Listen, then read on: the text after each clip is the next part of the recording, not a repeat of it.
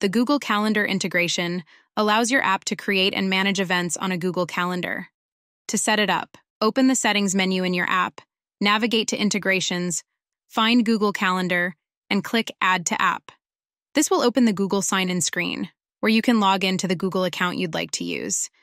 The Google Calendar integration can add, delete, and edit calendar events.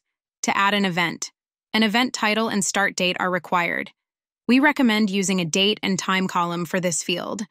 If you like, you can also include a location and event description. Adjust the event duration in minutes, and invite as many attendees as needed, either as comma-separated values or from a column in your data. Choose which calendar the event should be created on. This list pulls in directly from your Google account, and specify whether to send email updates about the event. You can also choose where to store the Google event ID that's created, so you can track it from your app. Editing an existing event requires the same information, with the addition of the event ID so your app knows which event to change.